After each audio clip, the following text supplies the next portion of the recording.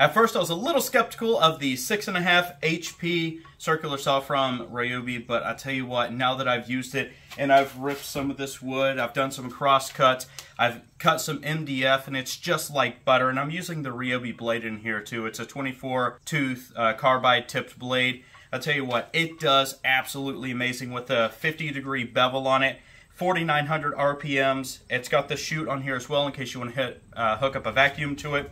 This thing absolutely rips. Now, it's light, it's easy to maneuver around, it's pretty super stable, it's easy.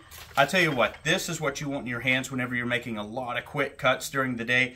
That 25% less weight than the bigger version of this, which is the 7.25, really makes a difference. So, another thing that I just want to point out is that it's compact. This is part of the compact line of HP tools. So it fits in your toolbox is a little bit easier. All right, everybody, so I hope that you enjoyed the review. If you did, please like the video. Don't forget to subscribe. Please share it as well.